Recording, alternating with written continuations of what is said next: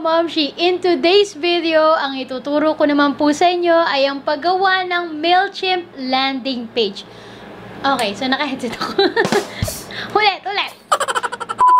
Hello mga kamamshi! In today's video, ang pag-uusapan natin ay ang paggawa ng Mailchimp Landing Page. So, marami kasi tayo yung mga videos na about email marketing. So, I decided na ituloy-tuloy na yan para matuloy-tuloy din po ang pagpapractice nyo for email marketing. And kung interesado po kayo sa topic natin for today, make sure to watch the whole video. Mag-click na po ng subscribe button at i-click na rin yung notification bell para updated kayo sa mga upcoming videos natin dito sa channel. So, ano pang inaantay nyo? Magsisimula na po tayo as in now na! Tasa.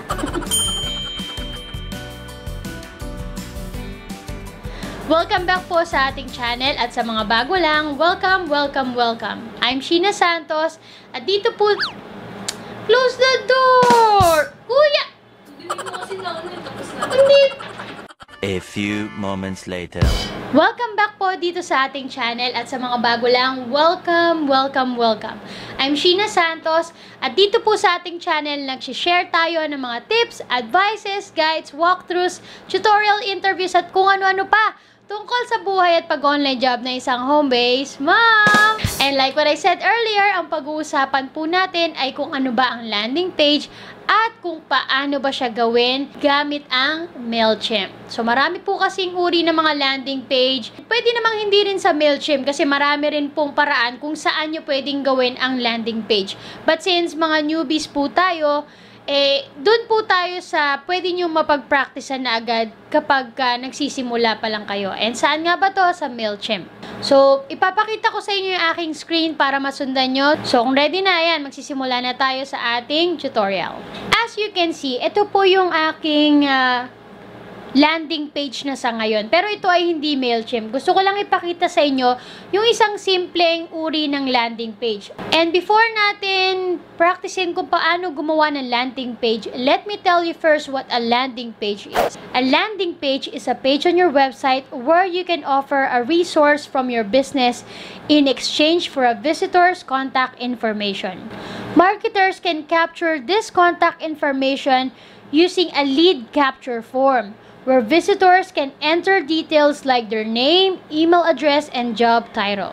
So, dito sa simple kong landing page, as you can see, the only information na hinihingi ko dyan is yung first name at yung email address. And in some landing pages, ang hinihingi nila ay email address lang, o kaya first name, last name, email address, o kaya merong kumpletong information like their street address, yung parang physical address nila ng bahay nila, phone number. So, depende po sa information na kailangan nung humihingi. And ako simple lang kailangan ko kasi I wanna send free guide dun sa mga newbies na gusto ng free guide from me. Ganon. Yung ibang client ang gusto parang maglalagay ng ebook dyan. And then, once you sign up, they can download the ebook from the person. Okay?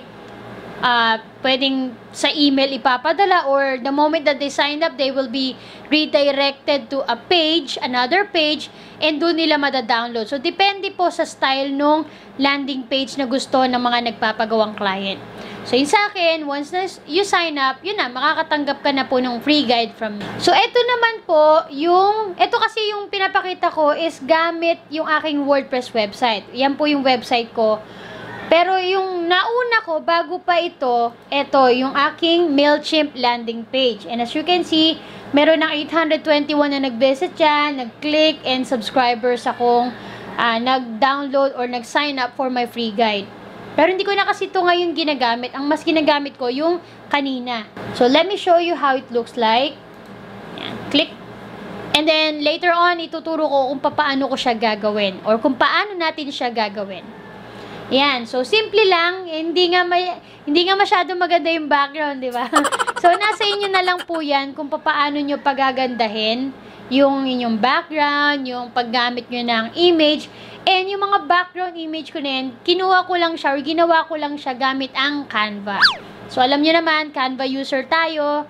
Hindi tayo ganun kagaling sa, alam nyo na. Anyway, so nilagyan ko lang ng pinaka-header na inedit ko na sa Canva. Nilagyan ko ng picture ko. So, discarding nyo na lang po. Itong mga nakikita yung elements na yan, lahat yan galing lang din sa Canva.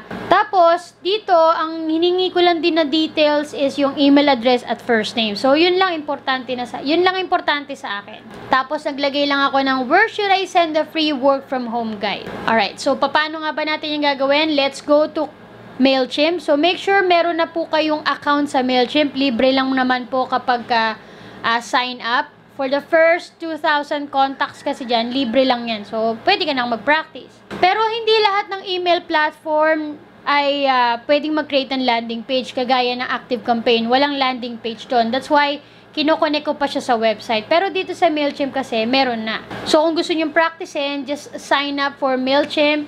And kung gusto nyo pa po ng tutorial for how to create forms, list, campaigns, paano mag-send ng mga emails, meron tayong naunang videos about email marketing using Mailchimp. So, please practicing nyo po yan para may idea na rin po kayo.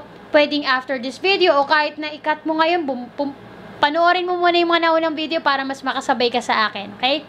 Lalagay ko po dyan sa description box and even dito sa mga cards sa taas, magpa-pop up na lang po yung ating tutorial for email marketing using Mailchimp.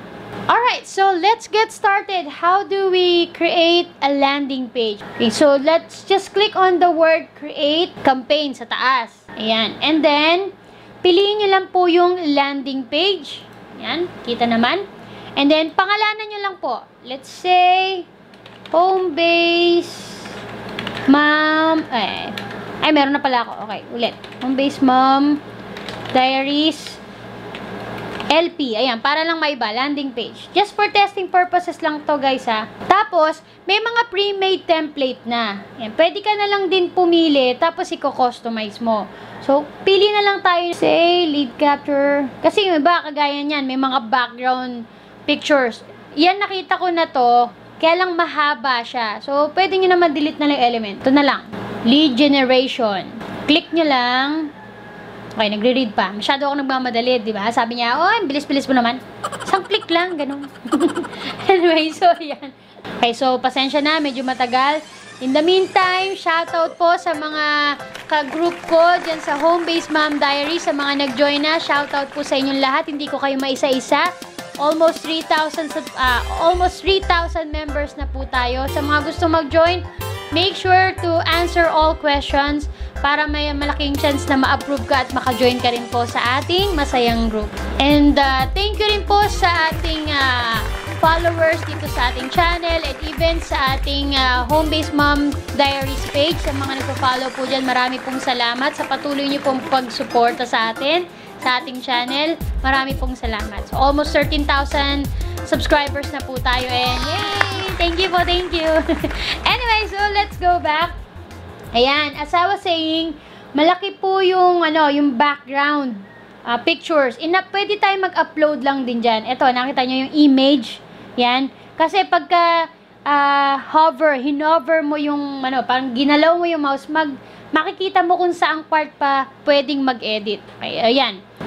Ang size kasi is 1,500 and 2,500 pixels wide. So, mo na lang, punta ka lang sa Canva, mag-custom dimension ka, tapos type mo yung size para makakuha ka ng actual size ng background kung saan mo i-edit yung background image. Okay? So, let's say ito, meron na kasi akong sample. Pwedeng ito, pwedeng ito. So, ito na lang. Ayan, yung ginawa ko na lang na nauna. Ayan, click ko lang. Tapos, i-insert ko. Ayan na. So, nalagay ko na. And then, yung mga hindi ko kailangan, eto, kagaya niyan, simple lang naman kasi yung landing page na gagawin ko. So, kung kayo, sa tingin nyo, kailangan nyo yan, meron pa kayong ibang ilalagay na information, then, it's okay. You can add more. Pero, ang idea lang naman kasi, kapag landing page is, dapat hindi ma-distract yung mga mag-e-enter ng information nila. Kasi baka mamaya, nalibang sila, tinignan nila yung ibang information dyan, nakalimutan nila mag-sign up, and then nag-out. Wala na, hindi mo na na-capture yung information. Dapat sa unang tingin pa lang, makot mo na yung attention nila to sign up. So, yun ang goal mo. to have them sign up, maging interested sila, at in exchange for information, dapat pag nag-sign up sila, bibigay mo rin sa kanila kung ano yung pinramis mo na ibibigay mo sa kanila kapag nag-sign up sila. Okay, so I hope nagigets niyo yung idea, ha. So, dun sa mga hindi ko kailangan, tatanggalin ko na lang, ha. Ayan. Delete. Okay, ang tagal lang mag-delete. Okay, delete, pack. So, medyo matagal siya. Ayan. Marami kasi akong hindi kailangan dito, eh. Okay, so, bibilisan ko na lang po, ha, kasi medyo matagal tong pagde-delete ko. Ang haba ng form niya, eh. Ayan. Ayan, tanggal. Fast forward ko na lang po, ha. Alright, so na-delete ko na, nalinis ko na. Ito lang talaga yung kailangan ko. And kung gusto nyong, kunyari, hindi pa kayo sigurado kung ano yung mga details na ilalagay nyo, pwede nyo munang i-preview para makita nyo ano yung itsura nung may background na, ayan. At yung kung saan nakapwesto yung email address, kung gusto nyo baguhin, ganyan. Okay, so yan. So, balik. Tapos, babaguhin ko lang to. Ano ba yung nakalagay sa landing page ko? Nakalimutan ko. For example na lang. Teka. Balik. Oops. Home base mom diary. So, ganyan lang po kasimple gumawa. Yan. Tapos, subscribe and get 15% of your first order. Hindi naman ako nagalok ng ganyan. Okay. So, where do you want me to send the free guide? Ayan, in-emphasize ko yung free guide, di ba? So, pwede nyo baguhin yung color. Ayan. Baguhin natin. Let's say, white. Ganyan. Okay. Tapos, iano ko, isi-center ko. Ayun, pala. Pack. Oops. Ayun. To. Okay. Tapos, okay, so balik. Pwede kang mag-drag and drop pa ng mga ibang elements na kailangan mo. Let's say, gusto mo mag-add pa ng isang picture dito. Ayan. Lagay mo yung naghuhumiyaw mong picture dyan. O, pak. O, di ba? Ang ganda ka na. Lalagay ko to. Insert. Ayan, lagay. O, kaya lang nga, sa unang tingin pa lang, sa laki ng picture ko, nawala na yung email address nasa ibaba na. So, pwede naman na liitan mo na lang. Ayan. Para hindi masyadong takaw pansin. Para isang tingin pa lang, nandun na. Nagigets nyo ba? Isang tingin pa lang, kita na agad kung saan mag-fill out ng information.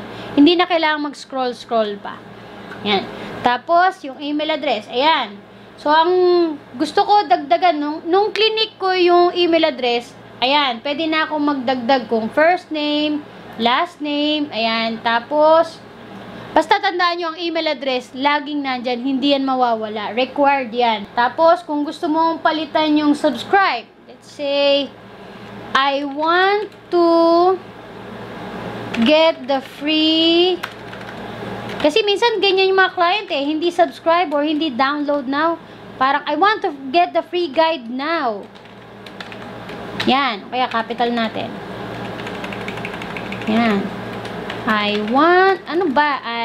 I want the free guide now. Yan, pak. Ayan, okay. Tapos, let's say, ayaw mo naman ng last name kasi masyadong mahaba eh. Manggaling ko na yung last name. Ayan, ayun, ito pa nga pala. Ayan, nakita nyo yung required. Di ba yung email address required siya? Naka-auto-check na siya. Yung first name, kung gusto mo, required siya. Ibig sabihin, hindi makiklik yung I want the free guide button kung hindi niya i-fill out yung first name. So, kapag nakalagay required, kailangan niyang i-fill out yung kailangan lagyan ng laman. So, kung gusto ko required siya. Yung last name, lagyan niya o hindi, okay lang. Ganon. O kaya, pwede naman tanggalin yung last name kung hindi naman siya ganon ka-importante sa'yo. But I want the first name required. Para kapag magpapadala ako ng email dun sa nag-sign up, mas, parang personal kung i-address yung kanyang first name. Okay, dun sa style, pwede nating baguhin yung background ng button. Okay? O kaya yung mismong form. Pwede mong baguhin pa rin. So, i-explore nyo lang po yan. Madali lang naman. Pwede nyo namang i-undo or ulitin kung sa tingin nyo hindi nyo gusto yung changes na ginawa nyo. Ayan, okay. Ito yun sa button. So, kapag sa harap, white, pero pagka hinover ko, nagiging black. Black. Okay?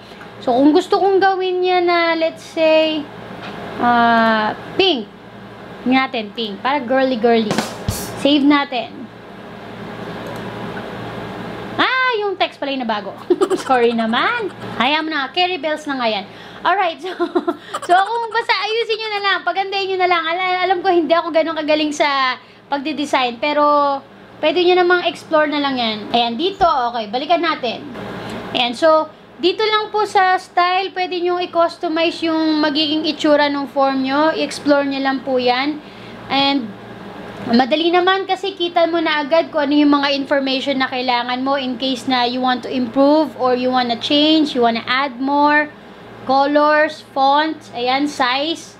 Nandyan na po siya lahat. So, yung button, tingnan natin. Si-center ko. Tingnan natin. Ito, balikan ko muna to. Kasi naging pink eh. Balik natin sa white. Okay, so white na siya. Alright. So, real time naman siya nag-change. So, dito, as you can see, yung confirmation message under the content tab. Ayan. Ito, yung kapag nag-sign up ka, meron kang confirmation text na lalabas. Okay, so let me show you. Ayan.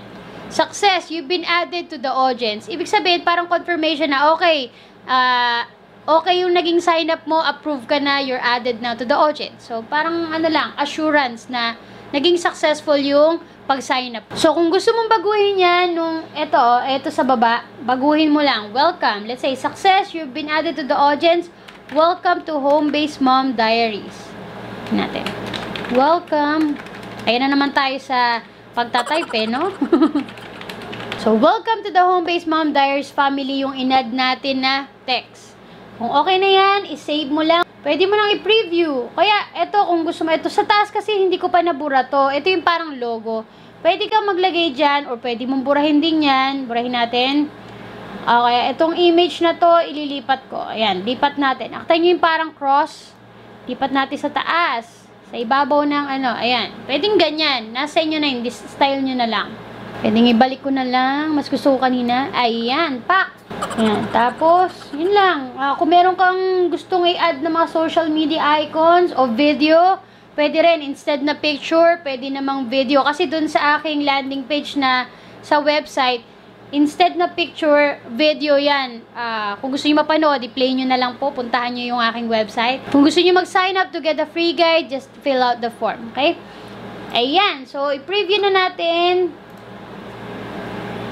Ito yung ating simple landing page na ginawa using Mailchimp. Yan. Tapos, tingnan natin kung masisenter ko pa yung form ha. Balikan ko lang. So, let's say this one. Let me see if I can put the form in the middle. Ayun, ito. Block settings. Let's say, yun! Okay. So, nalipat ko na siya sa center. Ayan. Parang, I don't know. Okay, so, yun. Sabi ko sa inyo, di ba, explore nyo lang. Nakalimutan ko na kasi medyo matagal na nang ginawa ko to. So, yan. Under settings, napunta lang ako sa block settings, alignment setter. Alright, so, let's save it. And then, save and close. Pak! Ayan. So, syempre, kapag gagawa ka ng landing page, dapat, yung URL, eto, tandaan mo, yan yung kukopyahin mo, kasi ito yung isesend mo sa kanila. Ngayon, kung you wanted to customize, i-click mo lang yung kanina, ayan. Tapos, di ba, ginawa ko ay, Home-Based Mom Diaries. Pwede mo namang baguhin. Let's say, Sheena Santos. O kung ano man yung gusto mo, free guide, or ebook, download, ganyan. Nasa sa inyo na pag-practicean nyo. Save natin. Ayan. So, ito na yung aking customized URL for landing page. Tapos, kung ako kasi, nakapag-create na ako ng mga audience. Yun nga, as I said, kung gusto nyo mapag-aralan yung pag-create ng audience, please do watch the other email marketing videos natin for Mailchimp para mag-guide kayo. Ayan, kasi kailangan mo mag-assign ng audience na dyan. And yung name nung aking list ay Home-Based Mom Diaries. So, bago ka pa maggawa ng landing page, please start creating list muna sa Mailchimp. Yan. And then, you can also assign tags, parang keywords na kung sino man yung magsa-sign up, they'll get this tag. Assign nyo na kung anong keyword yung gusto nyo para madali nyo matandaan kung sino yung mga nag-sign up. Yan. Optional naman yan. Tapos, ito yung audience ko. Save mo kung okay na. Cancel, okay. So, ito po yung preview ng ating simpleng landing page. Pak, ayan. Ganyan lang. Okay, so magte-test sign up po tayo para makasure tayong gumagana yung ating landing page. Alright, so first name, test email address. I want the free guide now. There! So, that's the confirmation message. So, it's working. Alright, so para tuluyan na nating magamit ang ating landing page, as you can see, naka-unpublish pa siya. So, make sure na ipapublish mo siya. So, by clicking on edit, and then sa taas, makita mo yung button for publish. So, click nyo lang. There! Yay! Congratulations! Naka-publish na po ang inyong landing page. So, ika-copy nyo lang tong link na to. Either you shortened it using bit.ly or kung ano man. Or just copy the whole thing kasi customized naman siya. Alright, so there you go. So, ito na po yung inyong landing page. Pwede nyo na po siyang ipadala sa mga target contacts nyo na gusto nyo mag-sign up. And that's it. So, gumagana na po yung ating landing page. And as I said, napakasimple lang naman po nitong pag-aralan. All you have to do is to practice it using your own Mailchimp account. Yun na rin po siyang idagdag sa inyong email marketing, knowledge, and skills. So, I hope nagustuhan niyo po yung ating video for today. If you want more, and if you have other suggestions, then please write it down in the comment section sa baba ng ating video at mag-subscribe kung hindi ka pa po naka-subscribe. Make sure to write down the word landing page. Para alam ko lang po kung nakarating na po kayo sa part ng ating video na ito at nagugustuhan niyo po yung topic natin for today. And again, I'm Sheena Santos. In the meantime, eto po yung mga suggested videos natin dito sa channel na dapat nyo rin pong panoorin. Thanks again for watching and bye for now!